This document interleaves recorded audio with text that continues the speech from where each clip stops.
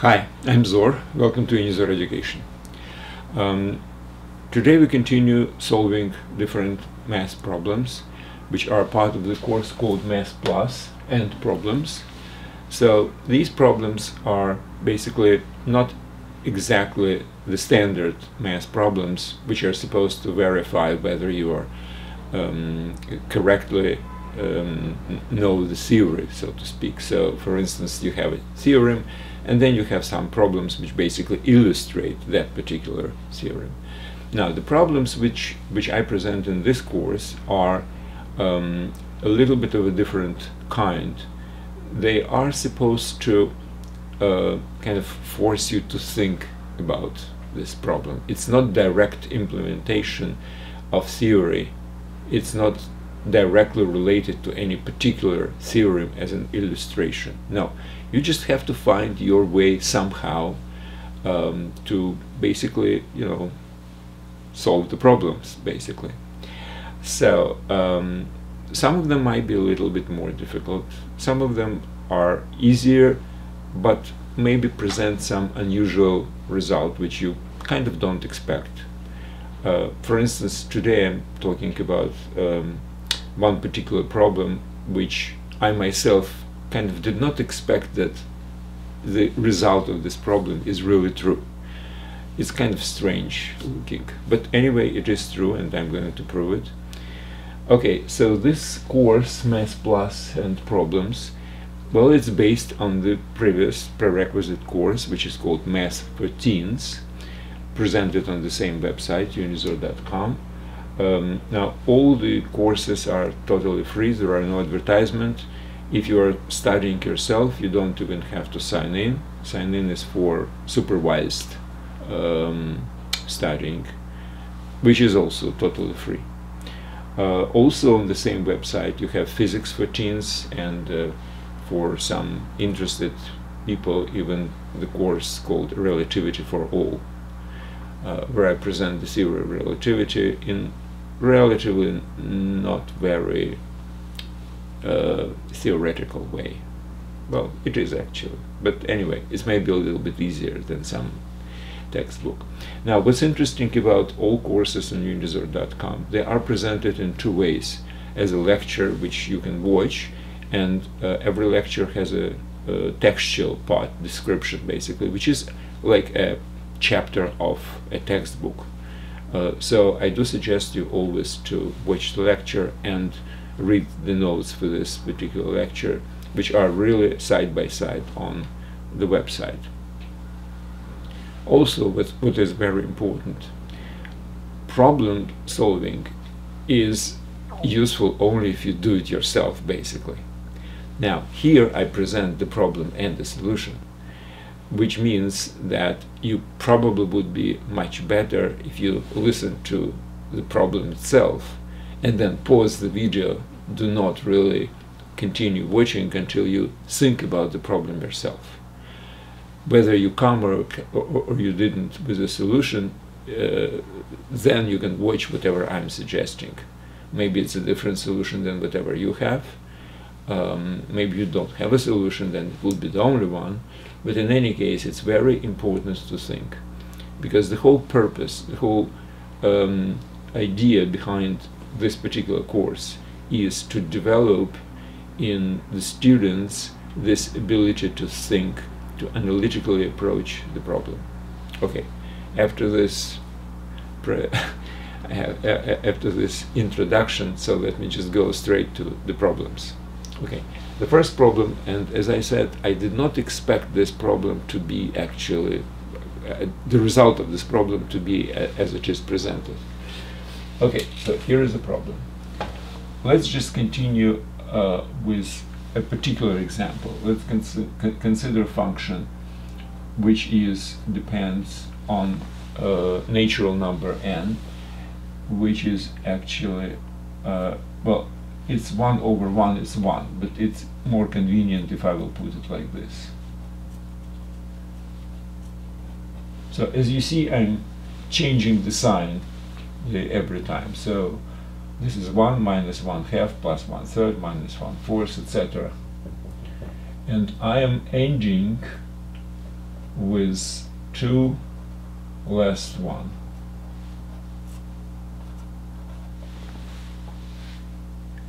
So let me just give you an example. For n is equal to 1, so the end should be, oh, I'm sorry, this is minus. Signs are changing every time. So the last one would be 1 minus 1/2, so it's 1 minus 1/2. 1 minus 1/2, which is actually 1/2. For n is equal to 2, oh, okay, I did it differently. N is equal to 1, colon, it will be 1, 1, okay, right. For n is equal to 2, colon, 1, 1, minus 1, 2, plus 1/3, minus 1/4, whatever it is, etc. With n is equal to 3 would be 1, 1, minus 1, 2, plus 1, 3, minus 1, 4, plus 1, 5, minus 1, 6. Okay, fine. That's one function. Another function is you just have half of these numbers, the right half of these numbers, but only with a plus. G of n is equal to 1 n plus 1. So there are two n numbers. The first n I'm cutting off, and the right side of this half, starting from n plus 1, will go, and that will be with all pluses. Okay. So for n is equal to 1, it will be 1/2. For n is equal to 2, it will be starting from 1/3, so it's 1/3 plus 1/4. And for n is equal to 3, it will be 1/4 plus 1/5 plus 1/6. So what's interesting is f of n is equal to g of n. So sum of these fractions is equal to sum of these fractions. And that's what we have to prove. And that's where it's good if you will pause the video and think about how to prove it. Okay, now here is my solution. Well, first, by the way, I did it for n is equal to 1, 2, and 3, and basically calculated. I added these fractions, brought them to common denominator, I mean, the normal thing. And it did actually confirm that this is equal. Now, obviously, it was not a proof, because I just checked it for 1, 2, and 3. Now we have to basically prove it for any integer, positive integer n. Okay. Usually, if you have something like this to prove for any natural number n, the good way is to approach it using mathematical induction. So what is mathematical induction? You check it for some initial value of n, for example, for n is equal to 1. And by the way, for n is equal to 1, we have already checked it, because this would be 1, 1 minus 1, 2, which is 1, 2. And this for n is equal to 1 would be 1, 2 only, which is equal. So we checked it for some initial value of n. Then we assume that it's true for some number n, just abstract number n, assume. And then, if using this, we will be able to prove that the next one also would be true. That would be a sufficient proof. Why? Because if I have this, from this follows this, and I checked it from n is equal to 1 in this particular case, then I can say that, okay,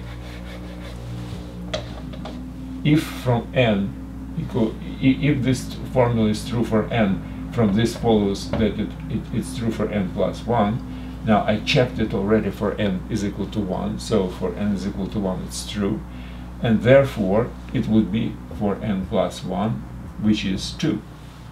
Okay, so now basically using this particular logic, I can say that if it's true for n is equal to 1, then it's true for n is equal to 2. Great, I've proven it for 2. Now, but since I have already proven it for 2, I can say then, using the same logic, it's true for 3, etc. So basically for any n, I can sequentially make this type of logical connection and go to million or billion or whatever number of n, which basically means that we have proven it for any n. Okay, so how can we prove that from this follows this? So for n is equal to 1 we have already gotten, right? So let's just try to prove this particular logic. Now, what is the difference between fn and f of n and f of n plus 1? Well, I'm adding two more numbers. F of n plus 1 is equal to f of n, and then two more numbers, which is plus 1 over 2n plus 1 minus 1 over 2n plus 2. So if I will put n plus 1 into this, I have to finish with 2n plus 2, right? So next member will be plus 2n plus 1, and the next one will be 2 plus 2, 2n plus 2 with a minus n. Okay, fine. Now, the g of n plus 1 would be g of n plus 1 over 2n plus 1 plus 1 over 2n plus 2, but we have to get rid of this because it's supposed to be only half of these numbers, right? So if I start from 2n plus 2, then if I end to n plus 2, I should cut one of them because it's only half. Half of this would be n plus 1, so n plus 1 I should cut off. So starting from n plus 2. So I should really minus 1 over n plus 1. Okay, now if I assume that these two are equal, how can I prove that these two are equal? Well, let's just compare whatever we have extra here and extra here. If I will prove that 1 over 2n plus 1 minus 1 over 2 plus 2 is equal to this, then basically my theorem is proven. From equality of this, I have proven equality of these two, but just by basically comparing the extras, right? So this extra we can call f, lowercase f plus 1, and this one we have g of n plus 1, okay? So we have to basically prove that f of n plus 1 is equal to g of n plus 1. Now, how can this type of thing will be, how can prove this? Well, very simply, just get the common denominator, multiply them 1 by 1 by 1, put whatever the necessary is in the numerator, just do the calculations basically, and see if it's actually equal. Now, I've done this calculation in the textual part of this lecture. I don't want to spend, it's a trivial kind of thing, so I don't want to spend any time. You just have to trust me, or you have to check it yourself. Now, I do recommend you to check it yourself, that sum of these, this plus this minus this, if you will get it to common denominator and have the numerator completely open all the parentheses, etc., you will have exactly the same as this one. Because here we have three different multiplier in the denominator, 2n plus 1, 2n plus 2, and n plus 1. Here we have only two. But whenever we will just bring whatever is necessary to numerator and add them up, you will have in the numerator n plus 1. So n plus 1 would cancel this, and you will have exactly the same as this. So I'm not going to do it. You do it yourself, and you can check your calculations. I mean, it is equal. So if you do not get the equality, then something is wrong with your calculations. So yes, they are equal, and that's why we can conclude that from this follows this.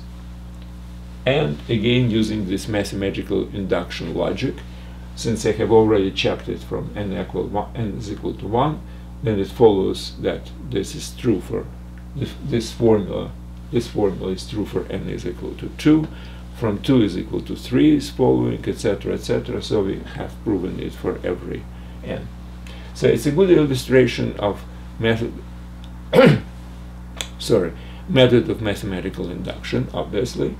But again, it's kind of unusual result. I never expected, quite frankly, myself, that this would be equal to this. Well, it is what it is. Next problem.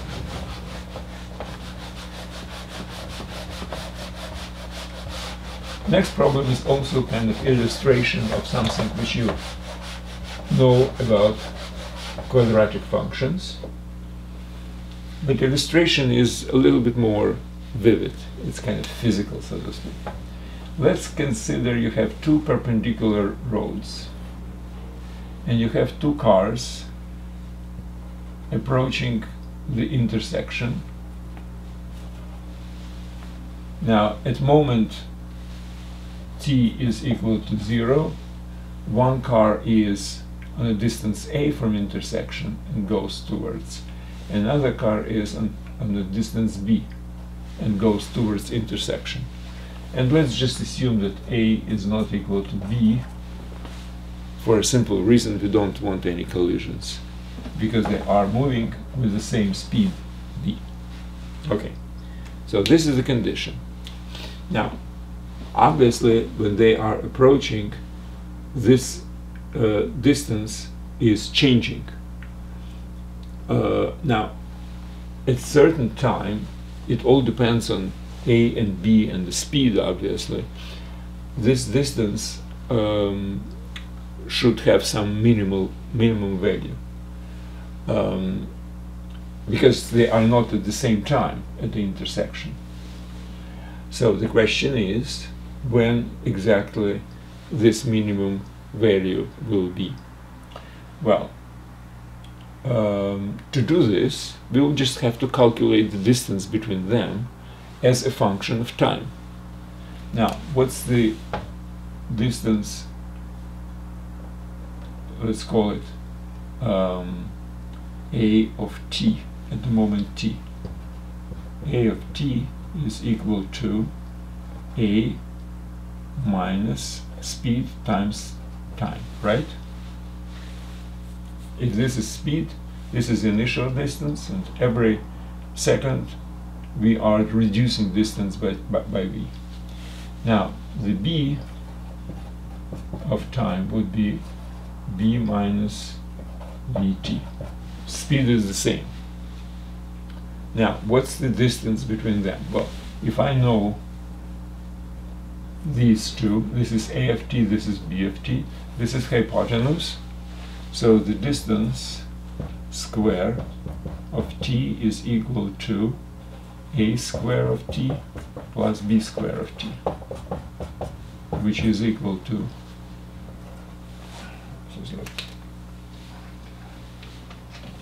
let me just get another.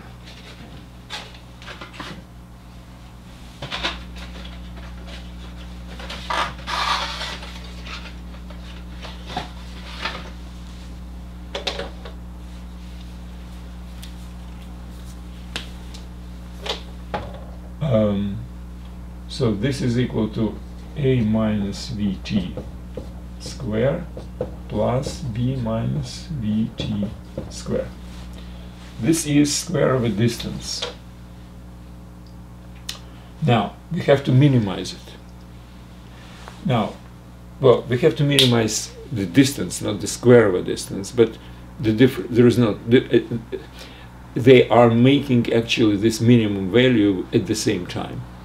So whenever the distance is minimized, the square of the distance is minimized as well, obviously. So when this is minimized, so we need to find function, we need to find time, which I call t minimum, when this thing, this d square of t, whenever it takes a minimum value. Well, this is a quadratic function, so it's basically a parabola, right? So we know how to calculate the minimum value. So when it's minimum and what exactly the minimum is itself. Okay. In case you have a parabola, something like p x squared plus qx plus r, y is equal. Now, when this parabola takes the minimum value, when x is equal to minus q divided by 2p. This is definitely a known fact. If you forgot about this, you can check the course which is prerequisite for this one, Math for Teens, whenever the quadratic function is explained. It's very easy to prove. Basically, it's supposed to be in between two roots of this, two intersections with x, right in between. So that's what you will have. And the value, minimum value, would be if you substitute instead of x into this formula, you substitute this one, and you will have the minimum value. All right, so we will do the same thing, but we have to really bring it into this type of form. So what is coefficient at t square? Now, coefficient of t square will be v square and another v square when we will open the parentheses, right? So it will be 2v square t square. This is my d square of t. Now, what is the coefficient at v? Minus 2avt and minus b, 2bvht. So it would be minus 2a plus b vt. And if remember, the r would be a square plus b square. From which we conclude that this particular thing, so instead of x we have t, instead of q we have this is q, and instead of p we have this is p. So minus q, which is 2a plus b v, divided by 2 pi, so it's 2p, so it's 2 4v squared. So we have this 2, this, and we have a plus b divided by v, 2v. And this is t minimum. So at this particular moment in time, the distance between them would be minimal.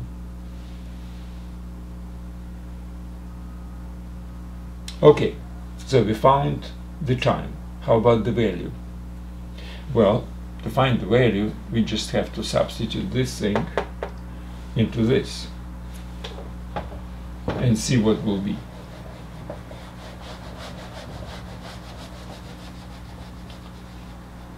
And take the square root, obviously.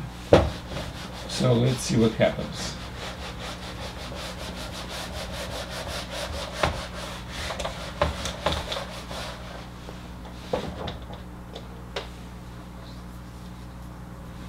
So v times t is t minimum, is a plus b over 2. Okay, so if we will substitute, would be a minus a plus b over 2 square plus b minus a plus b minus divided by square. So that's my d square minimum equals. So it's no longer a function of time, of t, it's just plain constant which depends only on initial position A and B.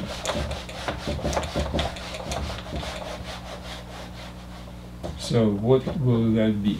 It's 2a minus a minus b, so it's a minus b square divided by 2 plus 2b minus, so it would be b minus a squared divided by 2, which is equal to a minus b squared and b minus a minus b and b minus a. When it's squared, it's the same thing, so we can say a minus b squared divided by 2. So my d minimum equals square root of this, which is a minus b absolute value divided by square root of 2. And that's the result. So this would be the minimum distance. As they are moving, the minimum distance would be this. So, by the way, if a is equal to b, they will reach the same, at the same point, intersection. Well, there would be a collision, but that's when we will have distance between them equal to 0. Otherwise, the distance would not be equal, minimum distance would not be equal to 0. Okay, that's it.